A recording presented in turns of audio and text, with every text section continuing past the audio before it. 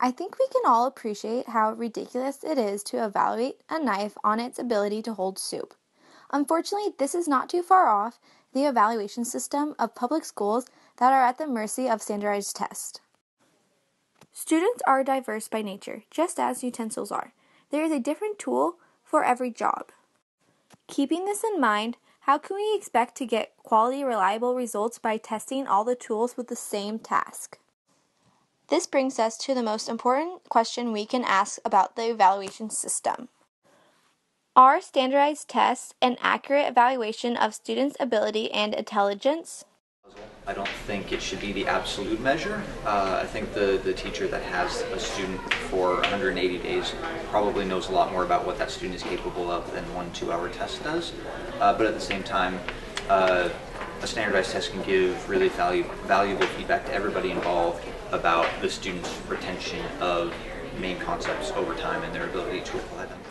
I don't think that standardized tests are an accurate evaluation of student ability and intelligence because there are too many other factors that play into that test that are not relevant to the material that the student's being tested on.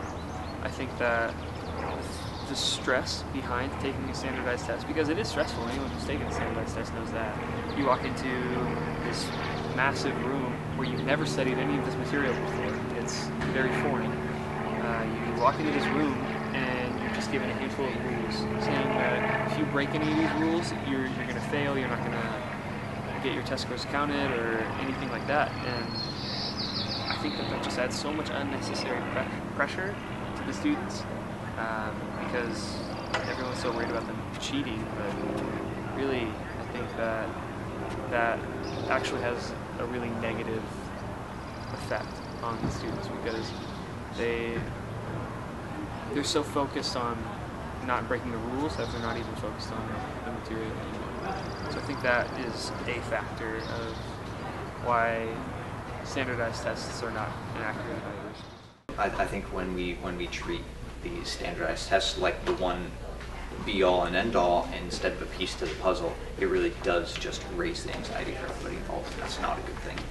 Additionally, I think that standardized tests are not an accurate evaluation because some people have intelligence in other areas. For example, a student might be amazing with mechanical-minded things, like a car, for example. They might be able to do some phenomenal work with a car that technicians might take 30 years to learn. Maybe it just comes so naturally, mechanically really well minded, but they fail their math test because they aren't interested in math, so they're not inclined to study it, for one. Two, their mind doesn't work that way. They don't understand how to write an English essay, but they understand how to take apart an engine.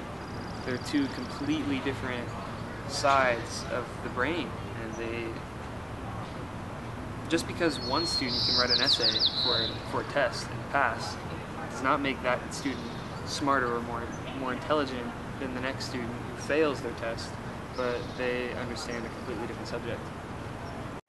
The answer is no. Standardized tests are not a fair evaluation of students' ability and intelligence, just as eating soup is not a fair test for a knife.